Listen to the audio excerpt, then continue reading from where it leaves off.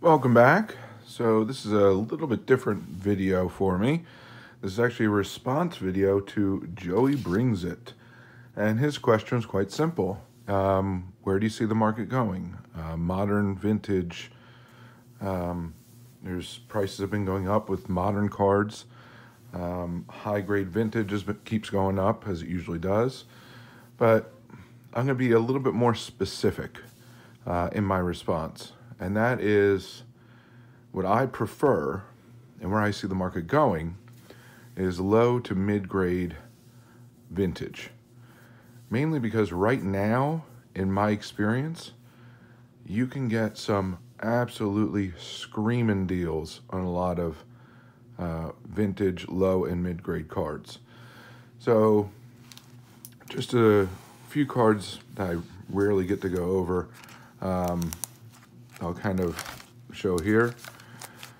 So the question I had to answer was, he gave 3 modern options, 3 vintage options, and he asked to choose one. So the one I would choose is very, very simple to me.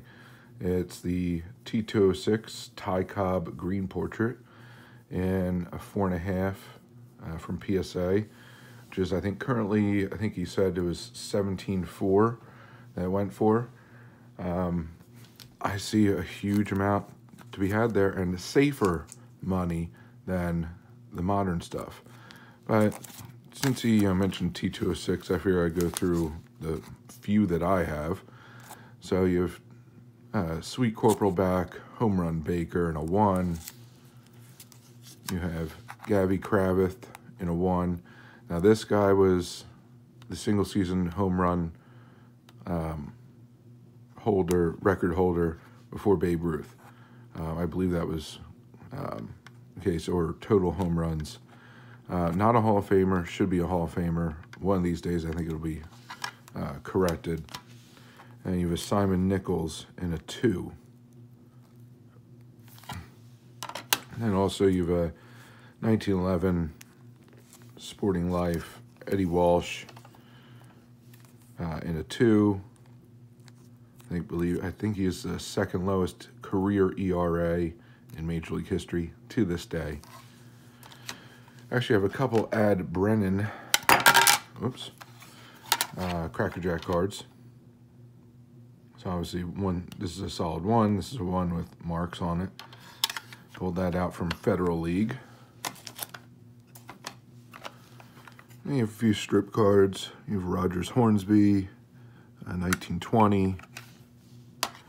Frankie Frisch, 1926. 34 Gowdy, Carl Hubble. You have 35 Diamond Stars, Wally Berger. And 35 Pepper Martin. 35 Gowdy, 4-way, if you will.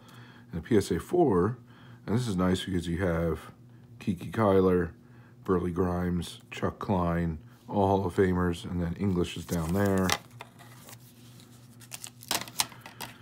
39 Play Ball, Pinky Whitney.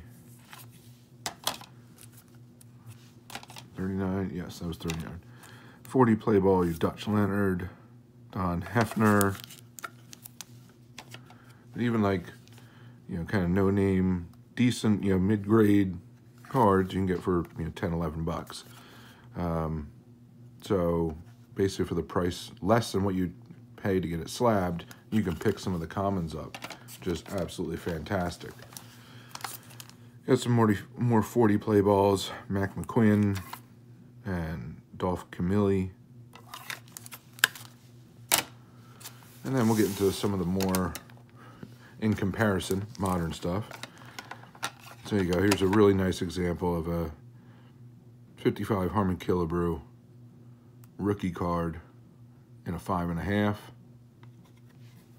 A Cepeda rookie in a 2.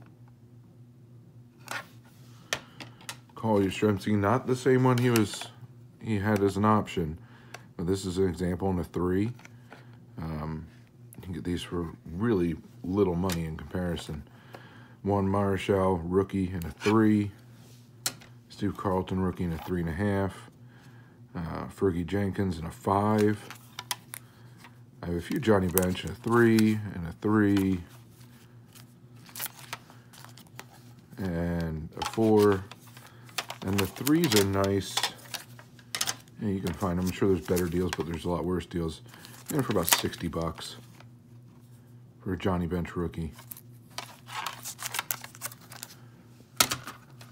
And kind of going back to the older ones. You know, Joe Cronin, 41 play ball. Bill Dickey, 41 double play. 35 Diamond Stars, Rick Farrell. 39 play ball, Rick Farrell. And it's a Hall of Fame catcher for like $30. 41 Joe Cronin, Jimmy Fox, double play. 41 play ball, Jimmy Fox, authentic. And a 40, this should be 43, not 49. I actually mislabeled it. Authentic, MP and Company, Jimmy Fox. So there's a lot of fantastic cards that you can find out in the market in the lower to mid grades. So this obviously would be a mid-grade example, and this would be, you know, lower grade example. And you're looking at anywhere from $10 to, you know, for commons, to maybe up to $100 for a lot of these guys, including rookies. I know this was, well, you know, maybe $100, which Hall of Fame rookie card from 55 is just fantastic value that can be found now. And that's mainly because with the current market focused more heavily on the modern cards, everyone's going after modern. You've had 2017, 18, 19, really strong rookie classes and highly desirable cards. That has actually been a detriment to those selling lower to mid-range, mid-grade vintage, and has actually driven those prices down. A lot of these cards were listed for a certain price or best offer. And some of these I put 50% of what the ask was. The ask was reasonable to begin with, and they could have easily gotten that, you know, 3-4 years ago. But now they're snapping at and just jumping on that 50% of what their list price is, because the market is not skewed towards vintage right now. It's skewed towards modern, which is a shame because these older cards are just beautiful. So my preference now and what I see happening in the future is it only takes one bad or even so-so rookie class to bring values of the current rookie classes, to bring the appeal of modern down, I should say, and to boost the vintage card prices for lower and mid-grade cards right back up. Obviously, high grade is a completely different ball game, but and rare cards, again, completely different ball game. But the low and mid-grade vintage, once we have a bad or so-so rookie class, which is bound to happen, then all the vintage prices are going to go right back up. So I have quite a bit of vintage. I've been getting them at prices that I can't believe people are letting stuff go for, and has actually afforded me what I consider a pretty decent collection, even mantle prices. So that's my response again to Joey BRiNGS and his contest. My preference is for the Ty Cobb Green Portrait T206 of the cards he's giving away. I love, you know, vintage Hall of Fame autos, so Al Kaline would be right up my alley. Because that's the other thing, is these older players from the 50s, 60s, even 70s, they're just not signing as much as they used to. It's not the turn and burn like it was in the 80s and 90s when you had all these guys from the 50s just trying to make ends meet, signing anything and everything they could.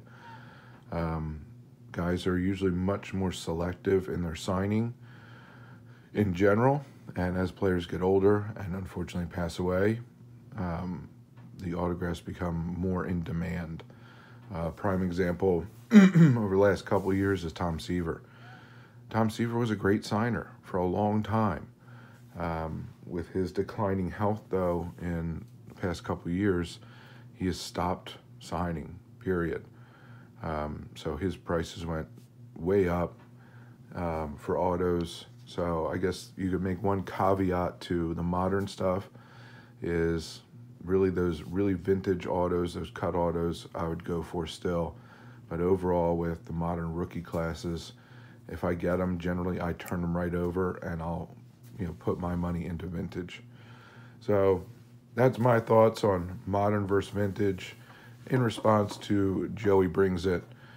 And until next time, as always, please remember to collect what you enjoy what you collect, and don't let anybody, especially the market or a YouTuber, dictate that to you. And most importantly, have fun. The best way to have fun is to be active in this community. So find your way of participating, whether it's making videos, watching and commenting, going to live streams, group chats, going to your LCS or local card show, or simply talking about the hobby with family and friends. And if you can, respond to videos. Make response videos to different guys on YouTube, because that's also a great part of the interaction in this community. So until next time, I thank you very much for joining me. Hope to see you again. Have a good one, and bye for now.